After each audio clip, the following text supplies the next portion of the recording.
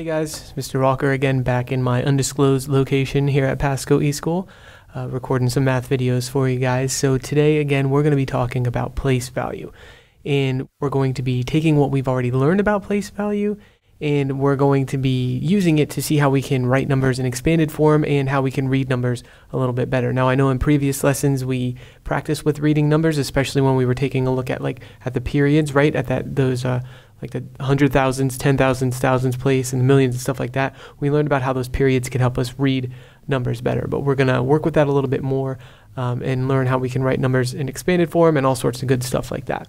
So again, more place value practice. Can't get much better than that, right? So the first thing I'm going to have you do is I want you guys to write a number for me. So make sure you have your blank place number chart ready to go. If you want to label it at the top, you can do that.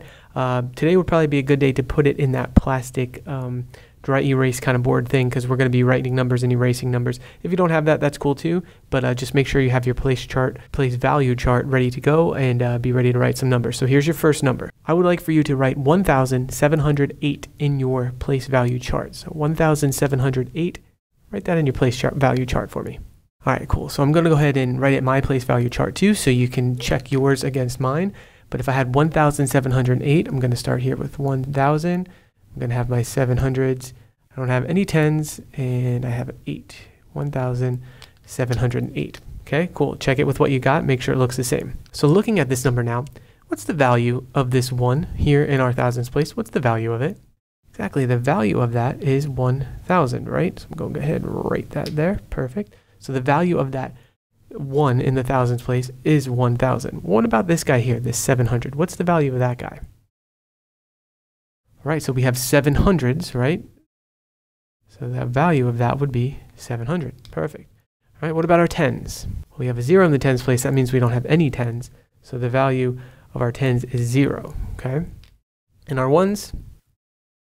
Right, our 1s are worth 8. Okay, so we have this number here. We looked at the place value. We kind of broke it down. So this tells us something about this number. We have 1,700s, no 10s, and 8 1s. Okay, you with me so far? Good. So another way that I can think of this number is as 1,000 plus 700 plus 0, nothing, plus 8. So 1,000 plus 700 plus 0 plus 8 is going to give us 1,708. It's the same value. I just wrote it in two different ways. It's kind of like having an alter ego, right? If you think about superheroes. So when I'm a teacher by day, my name is Mr. Walker, but when I'm a superhero at night, my name is Mr. Incredible. I know he's kind of already exists, but I had the name first. But anyway, it's an alter ego. We can say that this is 1,708. It's also 1,000 plus 700 plus 0 plus 8, okay? Just writing it in expanded form.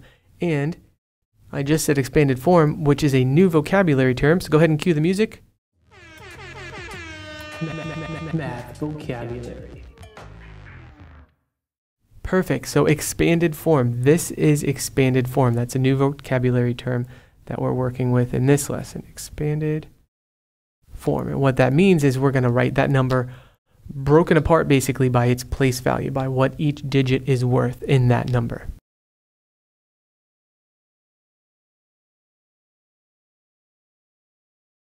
Now you can see in this expanded form that I did here that I did represent the 0, but most of the time when we're talking expanded form, we're not going to worry about that 0. So I'm just going to kind of, cross them out there.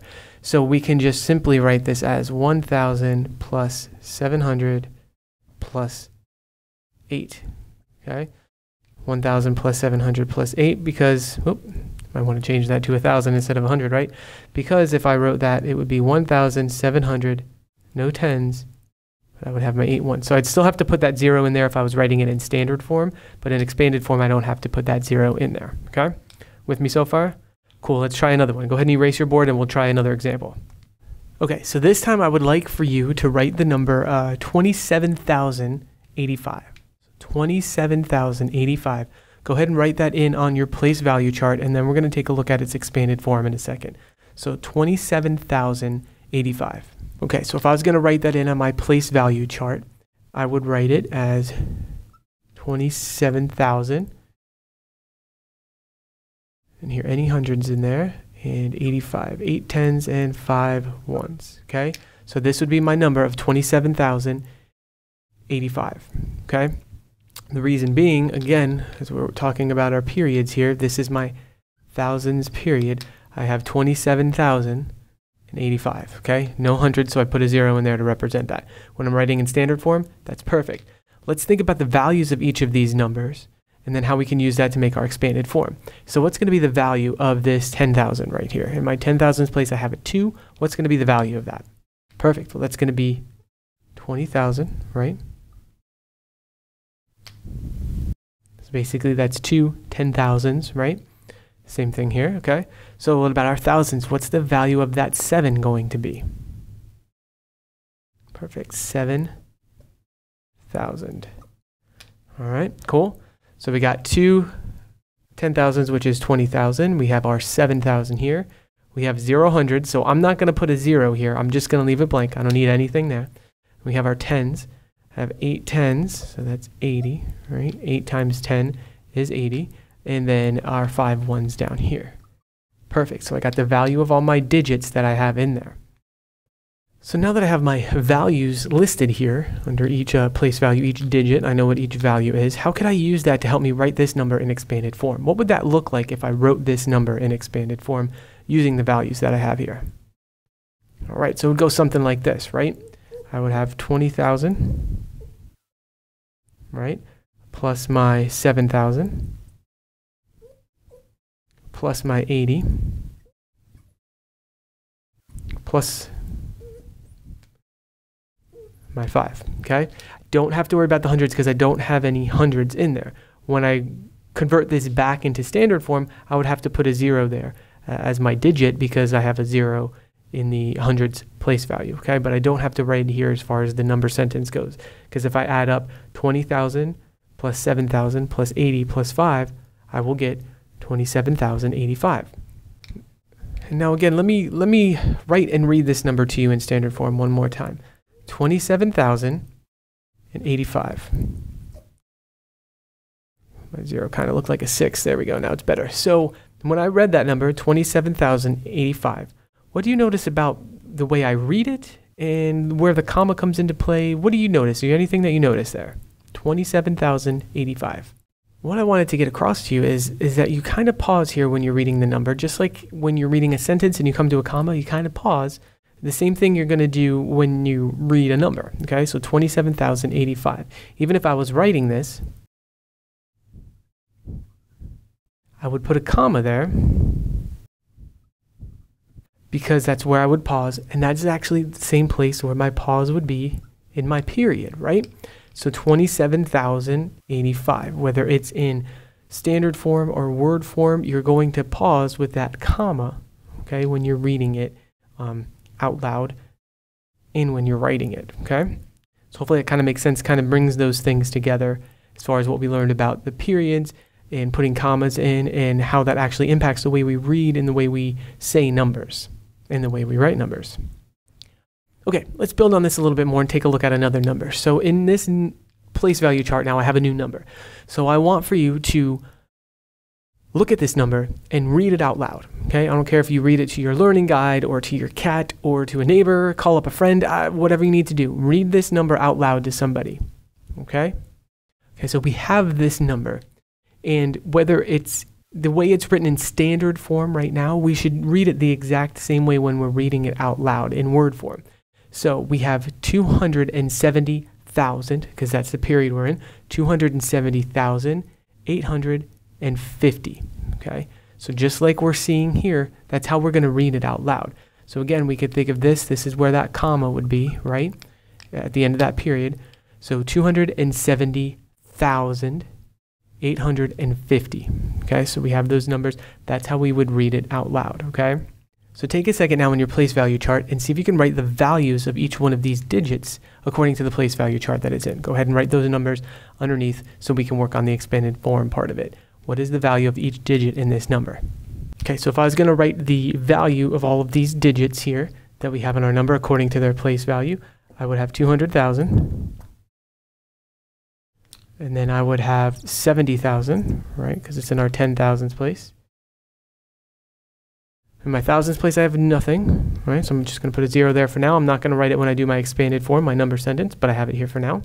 I have 800s, I have 5 10s, which would be 50, and I have 0 1s. Okay.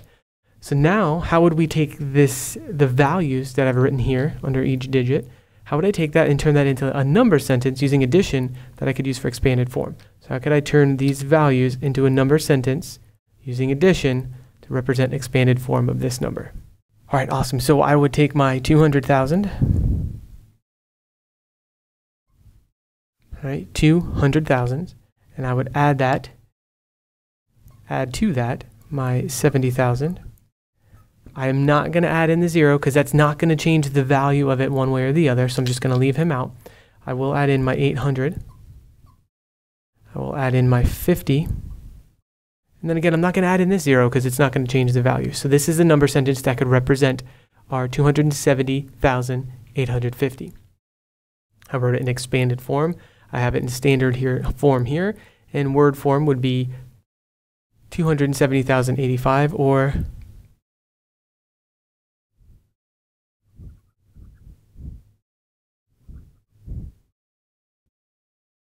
270,850. I think I might have read it wrong a second ago when I was looking up here, but you can see it in word form here, 270,850. All right, so we're going to do one more example together, but this time we're going to work our way backwards. So I'm going to give you the expanded form to start, and I want you to figure out what that number would be in standard form, written up here in your place value chart, and in word form. So you're going to have to read it out loud to somebody. So I'm going to give you, let's see. Okay, so here's our number in expanded form, 700,000 plus 8,000 plus 500 plus 70 plus 3. So if I was going to take this number and turn it back into standard form, put in my place value chart and then read it, how would you go about doing that? Take a second now, try that out on your own in your place value chart, see if you could fit it into where it needs to go. Okay, so I'm looking at this now, and this number starts with 700,000. So I'm going to go to my 100,000s place, and I'm going to put a 7 because I have 700,000s. Okay, looking next for my 10,000s. I don't have any 10,000s. I have an 8,000. So that's going to go here. And since I don't have any 10,000s, I'm going to put a 0 there. Okay, you with me so far? Then come to my hundreds. I have 5 hundreds.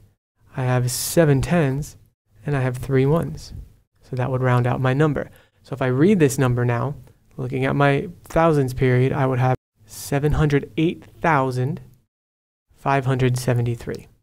Once again, 708,573. So I have my expanded form here. We took it back to standard form, and then we read it out loud in word form. Practice reading this. The only way you're going to get better at reading numbers is to read them aloud to somebody. So again, like I said, if you need to go get a neighbor or your learning guide, have your cat sit down, whatever it is, read them to somebody and practice that. Reading by period, 708,573. Practice breaking them apart and doing that. It's the only way you'll get better is through that repetition and using those periods and those commas to help you. So hopefully this is starting to make some sense, how we can use a place value chart to write numbers in expanded form and to help us to say numbers written in word form. Again, we can think of these as like alter egos of the numbers, right? We can write them in the standard way, we can write them in the expanded form way, we can say them in the word way. There's all different ways that we can represent these numbers. It's their alter egos that they go out and fight crime at other times under these different personalities, right? But they all have the same value. They're all made up of the same value. It's just different ways to show them. So hopefully this makes sense. Have fun practicing this today. And again, as always, reach out if you need anything, if you think of anything else. And thanks for watching.